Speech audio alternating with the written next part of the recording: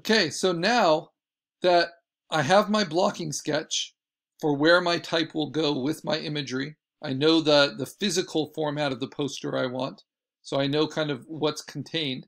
I might choose for my type to break the border. All of that can be figured out in the blocking sketch, and it at least gets you started. I have two different approaches to type. One is that I'm going to be making my own custom type vector shapes, just like they were a logo in and of themselves, which includes the drop underneath. So I'm going to just take a little screen grab of my composited sketch for each of these. Flip it around. I want each of these to be a different vector.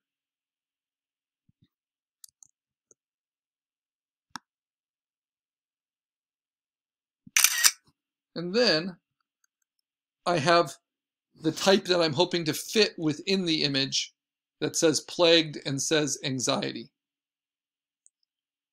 And maybe it'll just be plague, like plague anxiety, anxiety plague. Yeah, I like that. So I'll lose the D. So maybe I'll make a quick screen grab of that. But not just of the words, but the shape they have to fit into. So between these diamonds right there, anxiety and plague. And often arranging elements to go with other elements, that's a design task. And that's in some ways more difficult than just creating something from scratch. So I will move all those screen grabs.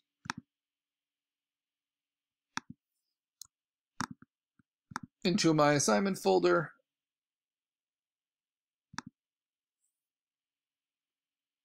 And you can see that in that assignment folder, I've already downloaded or I've screen grabbed some potential typefaces. There's that one, tattoo ink. There's this one, the tribal box.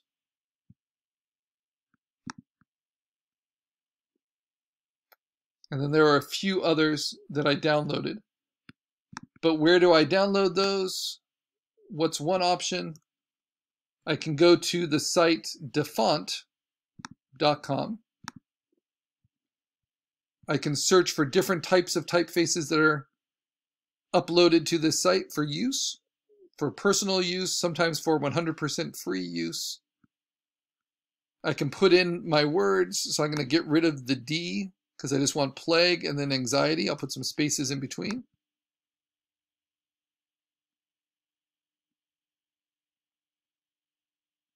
And what's funny is when you come back to it,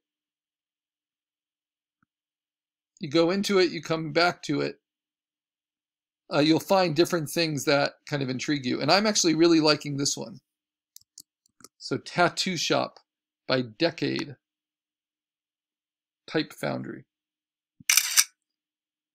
Even though it's just a demo, I think I can really do something with that. But then I have a few other pages. See if anything grabs me. The first thing I look for, oh, this is quite nice. And this is free for personal use. That's nice. Tattoo Museum.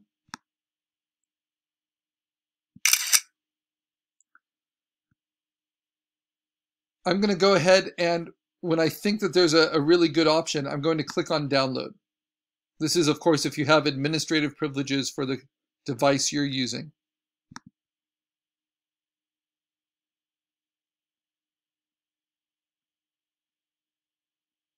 You can look up script typefaces, you can look up modern typefaces, you can look up sport typefaces, logo typefaces. You'll find ones that are similar to Coca-Cola or similar to Nike. And they're all just going to get us started. This one's pretty nice, but I don't like the script because that's going to be harder to fit. I like the traditional tattoo, but maybe it's just a little bit too standard. Right. All right, so there are really just two I was interested in. So I say, give yourself, around 3 options.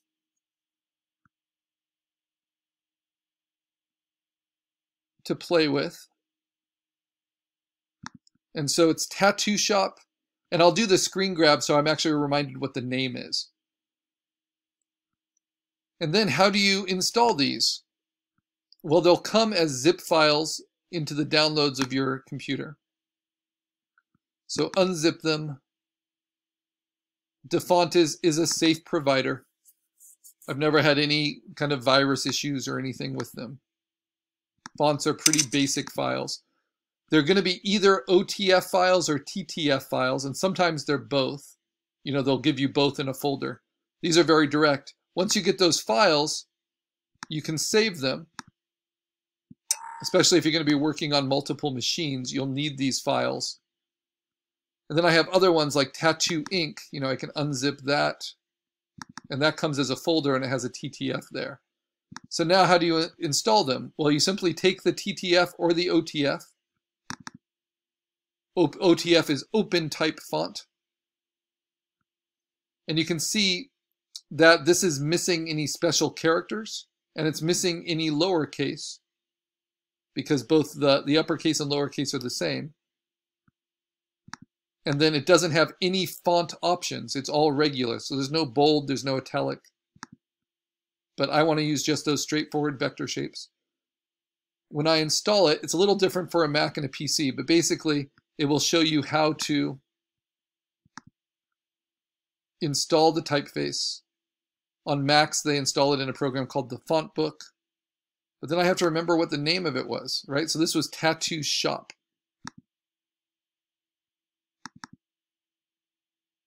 And then I can see it.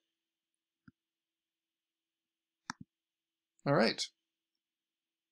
Then the other one, so that's why I get the screen grabs. So I remember what the names are of the ones I want to use. So there's Tattoo Museum is the other one I wanted to use. And then Tattoo Shop. So let's install this one.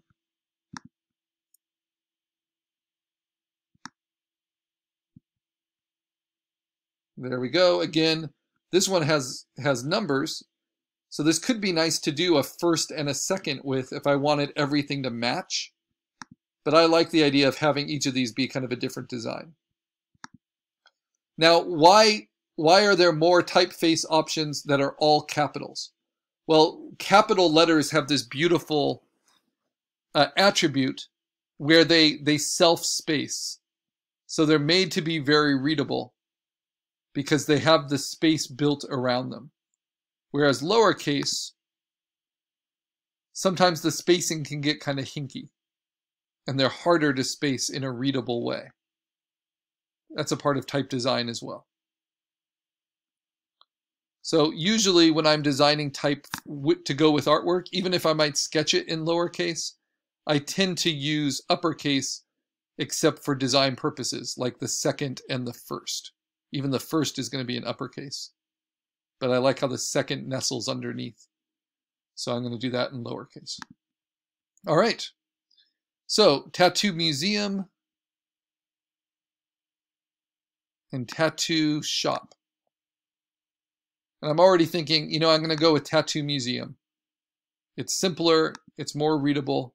It doesn't have all the little points, which are going to get really kind of intricate and maybe be a little too fussy and call attention to themselves.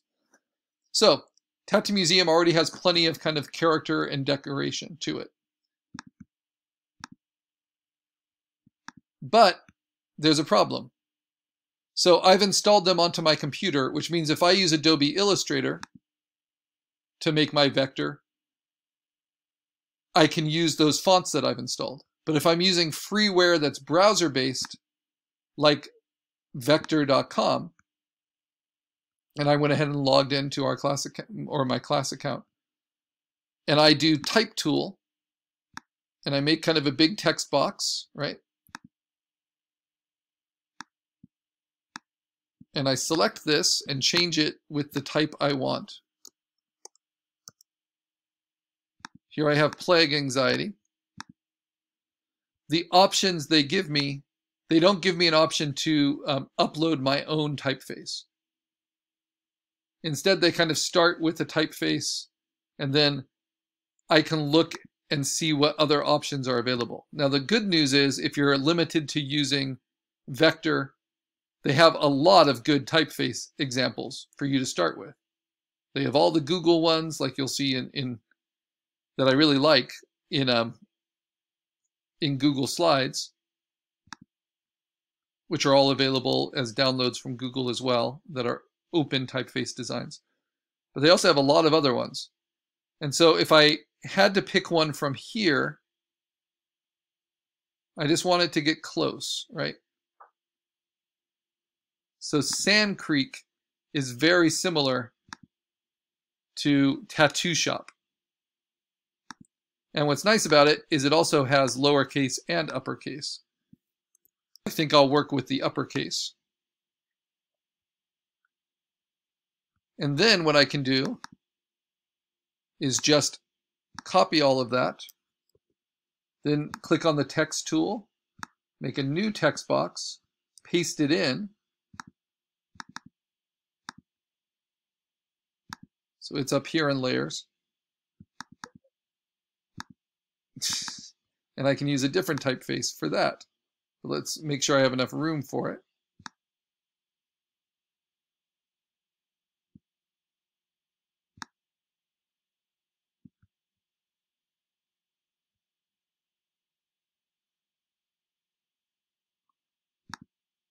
Okay, so for this, let's see. Let's try New Rocker. That's a little too edgy. But you can see how you can start to put them side by side. So if you have, 2 or 3 options, you'll get a sense of what's going to work best for you.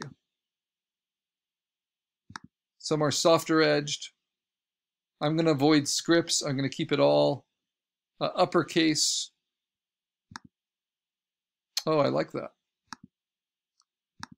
And then, of course, you can change the color so you can see it a little bit more clearly. So I'm going to change everything to black.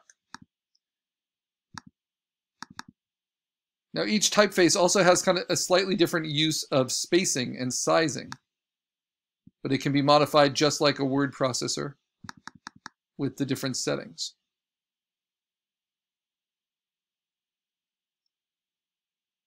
So what I really like on this are the G, the U, and the X, pretty into the N as well.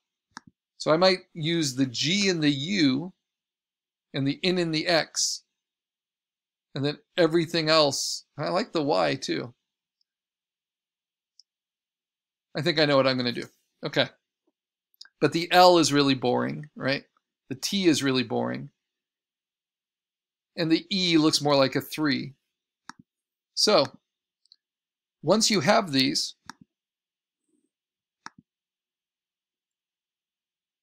we can change text into auto mode by right-clicking on it.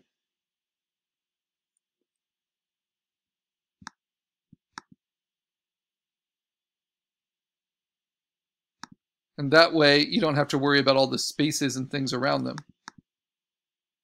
And then when you're designing your text, you can put spaces in between.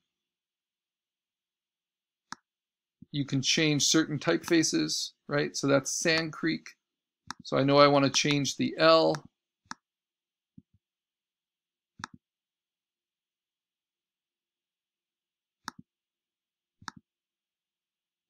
And so basically, this is kind of a more involved way. If I right-click, I can duplicate the whole thing.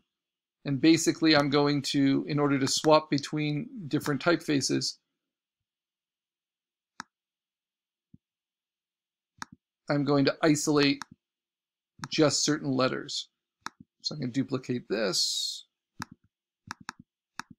Come on. By right-clicking, I'm going to change text to auto mode, so I don't have to worry about all that extra space. I'm going to duplicate it. I'll keep it a different color for now, just so it's easy to tell. And I know I want